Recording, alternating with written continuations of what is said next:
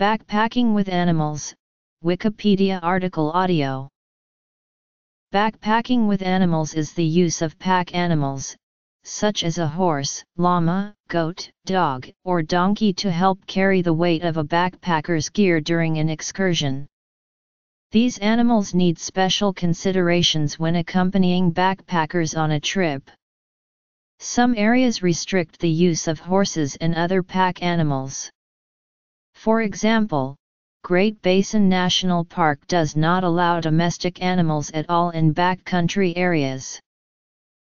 Like their human counterparts, pack animals require special backpacking gear like a variety of leads, harnesses, and panniers or packs. Dog packs are widely available in outdoor sporting goods stores. Predators can be attracted to pack animals, so caution is necessary when bringing domesticated animals into backcountry areas. Some trails have permanent corrals that specifically cater to large pack animals. History. Horse. Pack horses have been used since the earliest period of horse domestication. They were invaluable throughout antiquity, through the Middle Ages, and into modern times, used wherever roads were non-existent or poorly maintained. They were heavily used in the transport of goods in England in the period up until the coming of the first turnpike roads and canals in the 18th century. Away from main routes, their use persisted into the 19th century.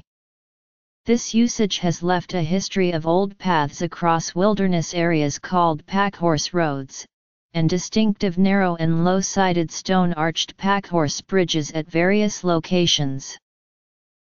The packhorse, mule, or donkey was a critical tool in the development of the Americas. In colonial America, Spanish, French, Dutch and English traders made use of pack horses to carry goods to remote Native Americans and to carry hides back to colonial market centers. They had little choice.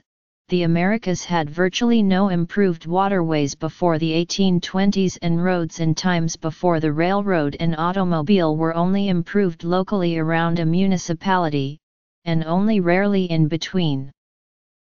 Mules are still used extensively to transport cargo in rugged roadless regions, such as the large wilderness areas of California's Sierra Nevada mountains.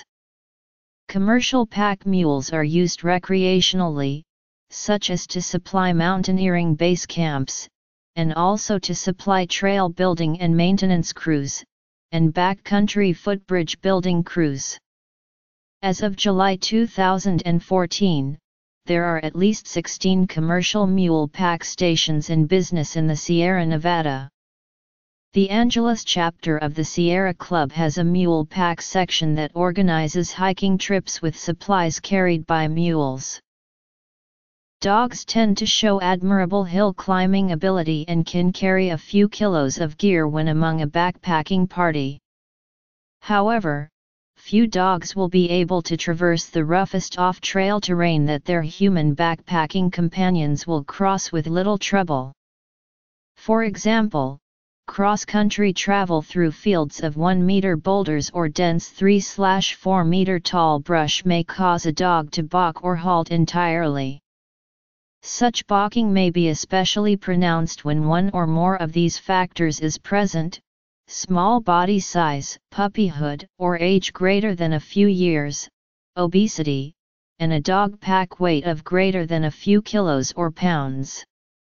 A steep descent will cause a dog much more hesitation than it will a backpacking human. Restricting travel to well-maintained trails, therefore, may be needed. Attention to a dog's paw condition is important. For example, hidden adhesions of pine pitch between toes may cause balking or limping even when otherwise uncalled for. Otherwise, dogs will need few other special arrangements while backpacking. As experienced owners of large dogs of the working and sporting breeds can attest, a dog in a backpacking party needs comparatively little in terms of insulation, shelter, and bedding.